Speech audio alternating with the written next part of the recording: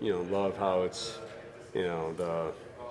the purity of the tournament and what it's been. It's pretty special. I think we have to look at every option, right? But also, I'm not there yet with that. I would like to hear more how that works, but I do defer and I do listen to guys who have done it before, right? And Leonard is one of the great minds in our game, and I think college basketball is at a time now where we have to constantly evolve and figure out the best way to move forward. And it looks very different in 2022. I don't think if 10 years ago you said where we are, you'd probably, have a lot of concerns or questions, but we're in a good spot, and we have to continue to make sure we are in a great spot moving forward. Jon Payne was saying today that he goes to bed at night and thinks about the responsibility of taking over at his alma mater, and he wakes up and thinks about it. Have you had a similar experience to that at all? Oh yeah, yeah. I have a lot of empathy for how Kenny could feel that way, and it's I think just a surreal feeling, right? Like the decision you make when you're 16, 17, or 18, where you go to that school. Never once did it cross my mind, and then you're going to come back and be it just evolves, and the responsibility is great. I feel that responsibility, not just being the head coach to be successful, but to carry the culture forward.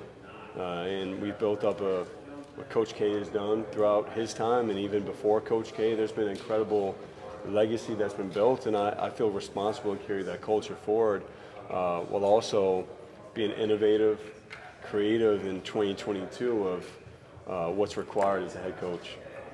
You've had more work to do with a young team. I mean, you're totally learning these guys for the first time in a lot of cases. How is that chemistry coming along, and what are some of the challenges to work with so many new guys? Well, I think the challenge is you're coaching our players. Really, none of them, even Jeremy's in a new spot. They're still figuring out who they are.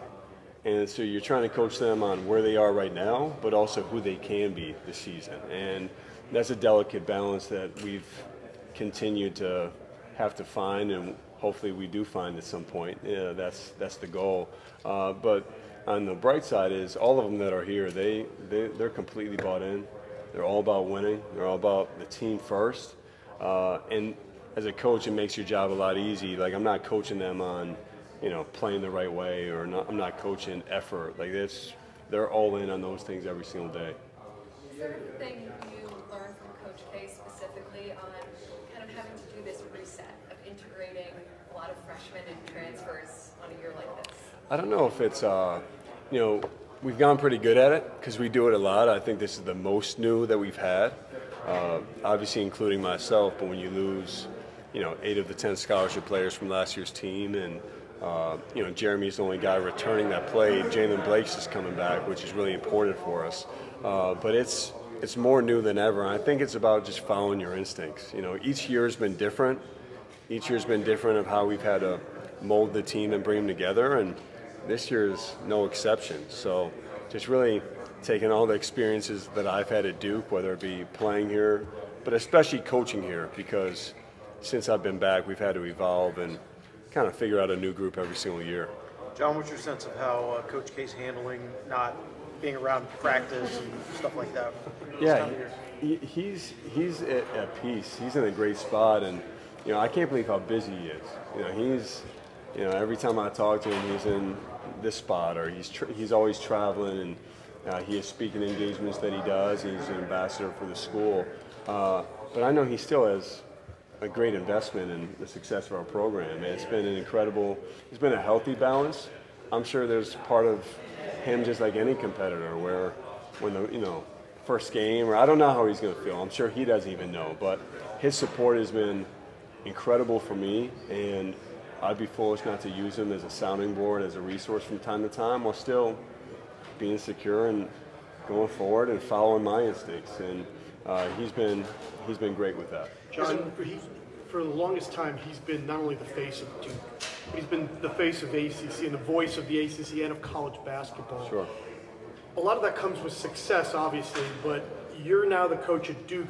Is that something that you look to take on, to become maybe that face and that voice of the league, of college basketball, and that kind of thing? Yeah, for me, I'm not thinking about that. I hope I'm in a position where I can make an impact and influence the game of college basketball, the ACC, all those things, but the best way to do that is to win and be successful. And for me, that's where my focus is at. What's best for Duke right now, what's best for our players, what's best for our team. And of course, I have a great investment in the future of our sport. Like, that's a big deal to me, but there's others who have done this for longer than I have that have great instincts, and I follow their instincts right now, and hopefully I'm in a position where I can be that guy sometime. Jon, you mentioned having some empathy for Kenny Payne and what Yeah. the emotions he feels. Is it striking at all to you that within the last 18 months, 3 programs in this league that have won multiple national championships, Duke, Carolina, Louisville, have hired alums who played in Final Fours with no previous head coaching experience? It's just an interesting transition time for the league and those programs. Yeah, I mean, it is interesting, and I think there's, for Hubert, for Kenny, for myself, when you can draw back on when you played at a certain school, right? And for each of us, obviously, that's different, but that experience allows you, it's authentic. All 3 of us, we're not going into, somebody's house or school and telling them to come to a school that we don't believe in, right? Like, I made this decision, right? They made that decision for their school, so I know we're all proud of where we come from, and to be here, it's a great responsibility and opportunity to lead our programs to the next chapter. Jon, when you're a master recruiter like you are, there is possibly going to be roster turnover every single year. Is that something that you're embracing, especially with the way the one-and-done era has in college basketball? Yeah, I mean, look, we're going to continue to recruit the best players, but also the right fit for what our program looks for. It's not just about the talent, but it's the character, it's the fit from a personality standpoint, and we always ask, do they love it? Like our guys this year, they love it. And then obviously you look at, do they win? And we recruit winners as much as we can. But for us, we still want to have stability, and having a Jeremy Roach back is, I can't speak to how important that is. I mean, it's incredibly important. Last year's team, having a Wendell Moore as a junior, Mark Williams as a sophomore, those guys are important for us too. Getting a Theo John, getting a Ryan Young this year in the portal, Jacob Grandison. So for us, it's that balance.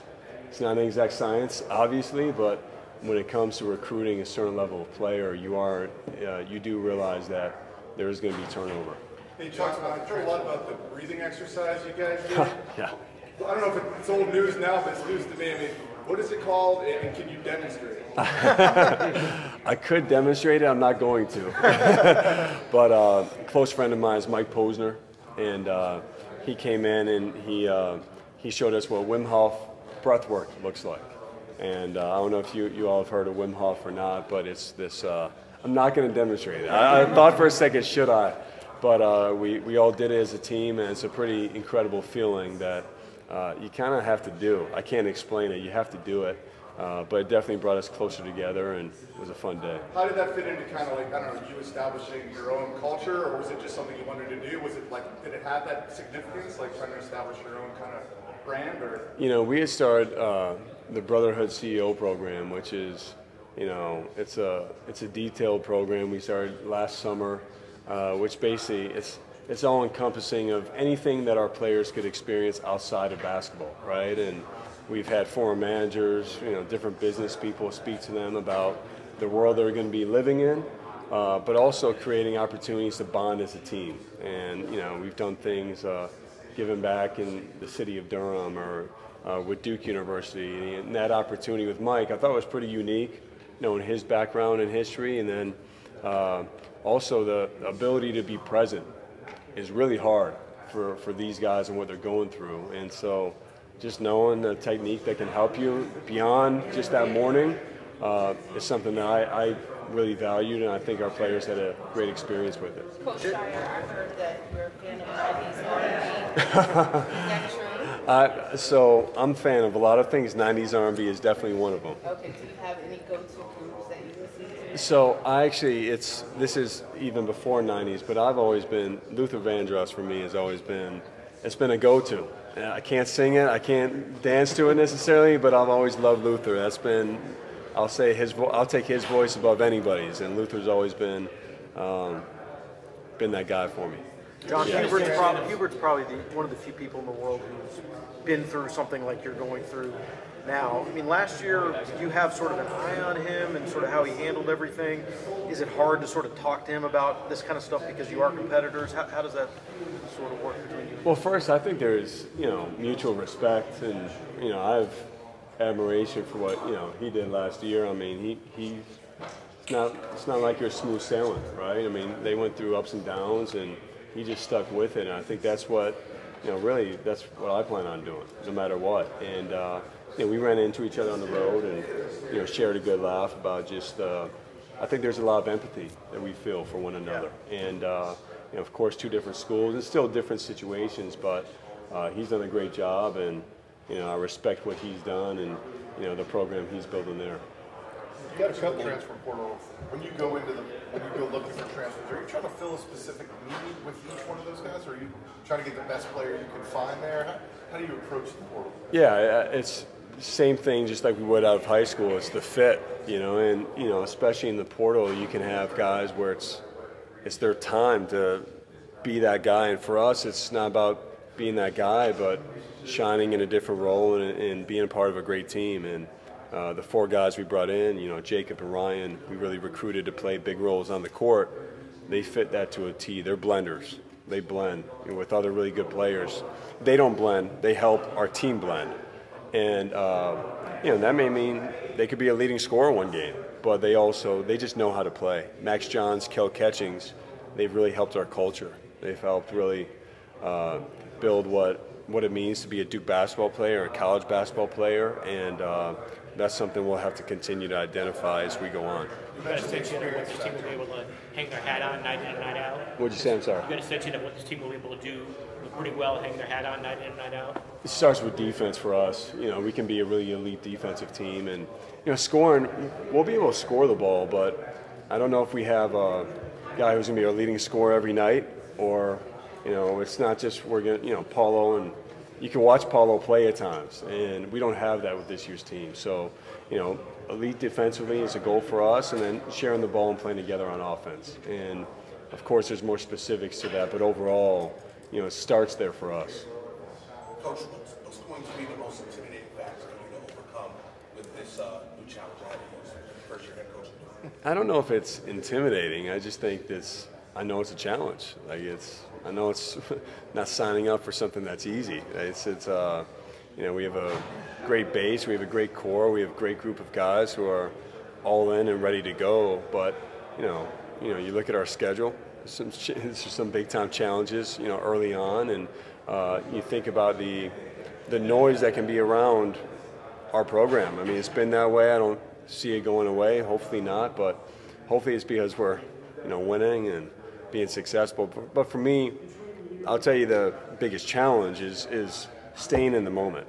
I think that's the biggest thing. Not worrying about what's said outside of our program. I don't think it's about worrying about next week or. I've been asked, what do I want my legacy to be as a coach? I don't know what I want my legacy to be. I want to win today. I want to have a good practice and then move on to the next. So I think that's the most important thing for me. Coach, when you hear the word transition, how does that resonate to you and the philosophy of this year's basketball team? Now for this year's team, again, it's for me being in the moment of this year's team. It's not about transitioning anymore. I think we've had to really focus on that in the off season, and just transitions are hard. You don't see many, if you take all the successions in sport and business, whatever it may be, and I've studied them, it's more times than not, it doesn't turn out the most successful. And so for me, I've just tried to make, every decision that we've made, balancing what's made our program who we are and sticking to those values and that culture, but also being innovative in what college basketball in 2022 looks like and being authentic to myself. And so with the transition we've had, I try to just be really authentic, be who I am, follow my instincts, follow our instincts as a staff, and we've done a good job of that so far, and we need to continue. You brought in a general manager you brought in a general manager to kind of deal with NIL and some of those transition in 2022 college basketball. How has that gone, and what do you envision for that? Well, for me, it was less about the role and more about the person. And, you know, it's who, not what. And for me, it was about who Rachel Baker is as a person and her unique skill set, and then figuring out what role that could be for her to be a part of our program. And so, again, I could be here all day talking about the amount of change in college basketball and our sport, but Rachel's, her background of being in, you know, grassroots and understanding, you know, just how dynamics of being a young player and making a decision for college basketball, and having someone besides a head coach, and of course besides the coaching staff, that's thinking about roster management. Like, that's a huge thing of what she's done, and I think she's one of a kind. You can have the role, you can have the title, but who she is as a person is what's made that so unique for us. You mentioned following the instincts of your own, but also the staff's. For the first time in quite some time, Duke has some staff members from outside the family. What went into that thinking as you kind of crafted your staff? Yeah, well, I'll speak on Jay Lucas, and he was, you know, really the first coach in some time, even though it's happened before, and Coach did it earlier in his career. For me, it came down to not specifically looking for someone outside the program. It was about finding the best person in that moment. And, you know, I ran into Jay on the road, and we had a conversation.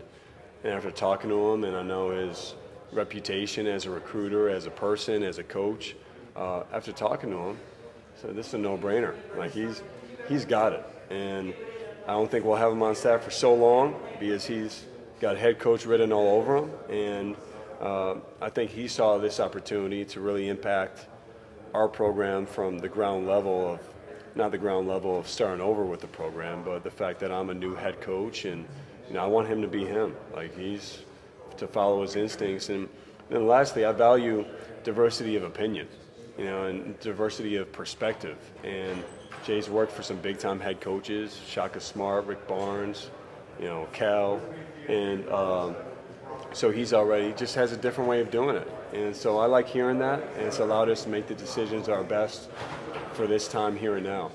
Coach Scheyer, speaking of team bonding activities, the state fair starts tomorrow back in Raleigh. Are you all planning on going? And so what's your favorite go-to treat? I'll tell you what, it's this time of the year, it's the worst time for me, because it's all about getting ready for the season. So I don't think I'll be making it out. Maybe these guys, but as long as they're ready for practice the next day, that's all I care about. So sorry, I can't give you a better answer than that. Have any go-to state fair food that you like? I literally haven't been to the state fair, and I mean, even back in, you know, back in Chicago or here, I haven't. It's been so long, I can't even tell you.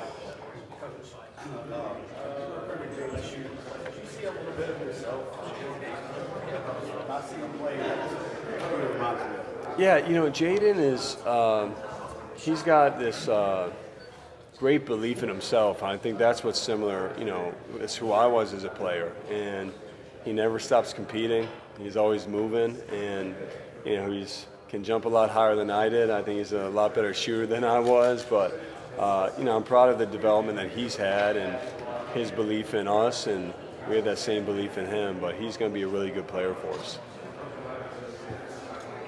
Talk about what you look for in the portal. How do you manage the portal? Jake was talking about how when he entered, he heard from people right away. He said there's people on every staff watching the portal. Do you schedule 24-hour coverage, or how do you handle the portal? Yeah,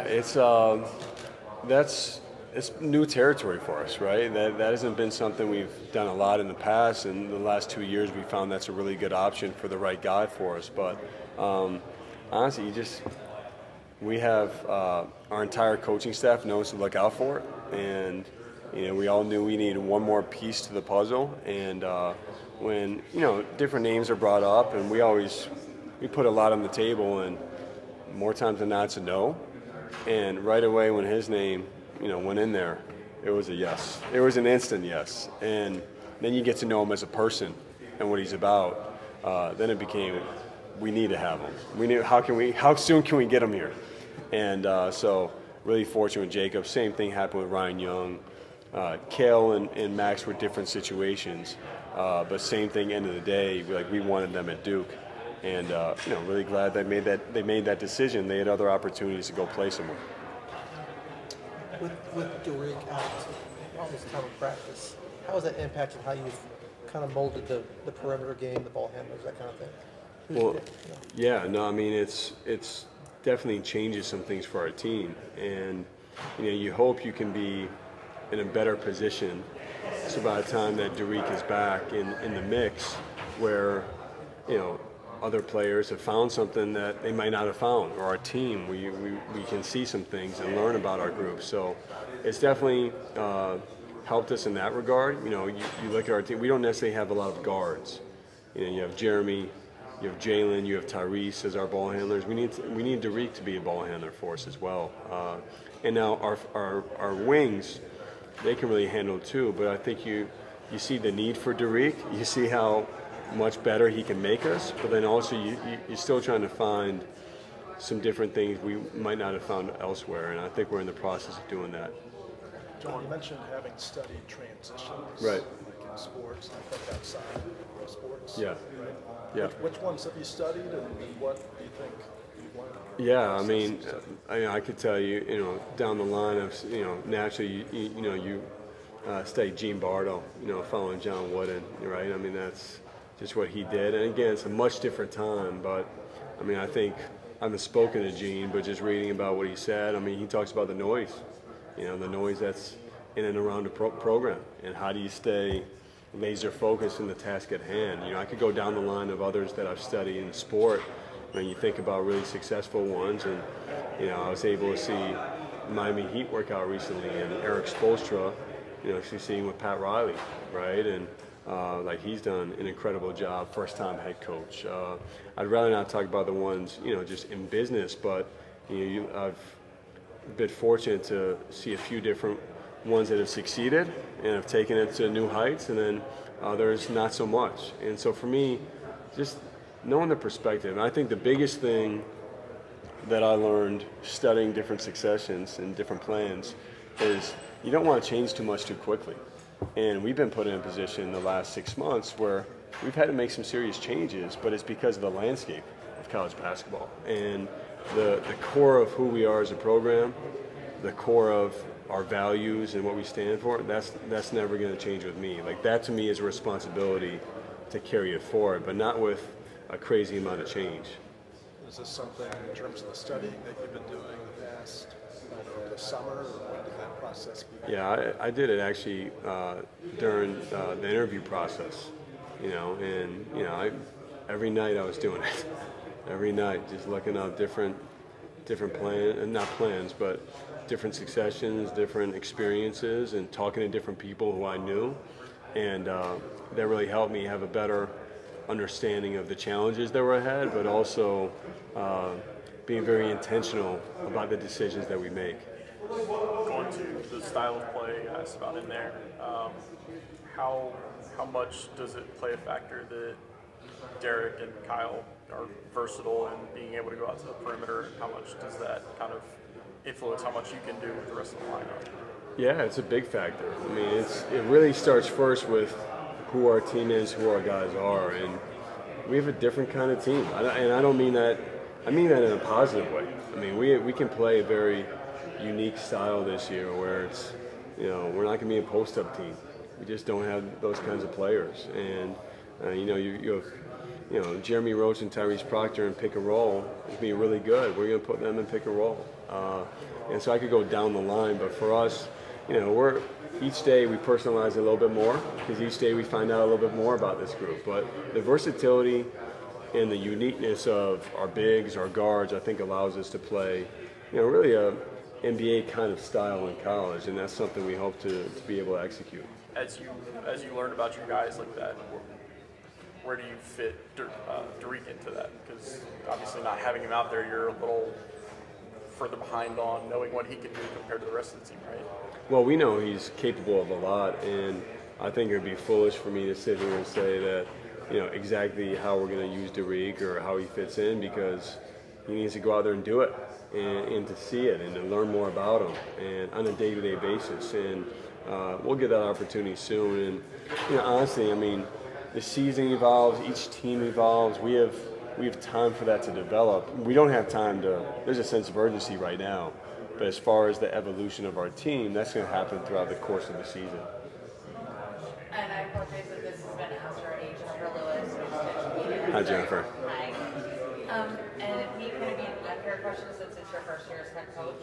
But with the advent of the NIL, have you seen a change in the mindset of any of the players, like either at Duke or any other teams, with the financial security being a little more upward?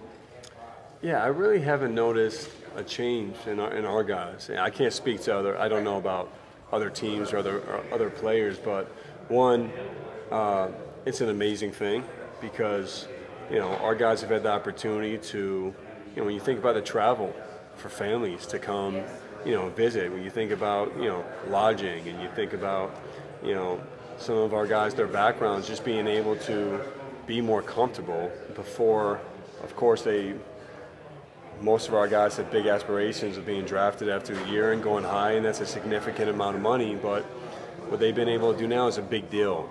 As far as the change, I haven't noticed a change. I sense still as big of a hunger as ever. Team chemistry, it's been rock solid with this group, and no matter NIL aside, you always have, playing time. Steve's playing more than I am. I'm playing more than he is. So I don't know how much they talk about personally, but it's been a great thing, and I can't tell you any significant change or anything that I've noticed with it. Yeah. Thanks. You had to straddle the line between, obviously, Duke has a history of success, and it's got a foundation. You want to carry a lot of those things over, while also trying to put some ownership on things that you might want to be different. And what are some of those things that have been important to you to sort of instill and say, hey, these are valuable to me, these are important to me, even if we haven't done it quite this way? I think you can't make the right decision if you're not informed in the first place, and I try to make sure that I'm making decisions from an informative standpoint. And, I really want my coaches, people on staff to push me, to challenge me, and they have, and that's something that I've welcomed. But then honestly, at the end of the day, you have to follow your instincts. You can't overthink it. You have to make too many decisions on the fly.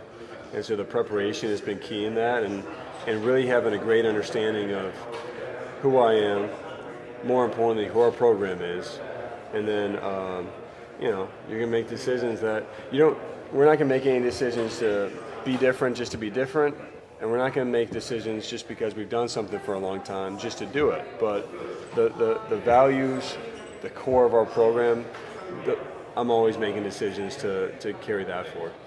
That's not one more.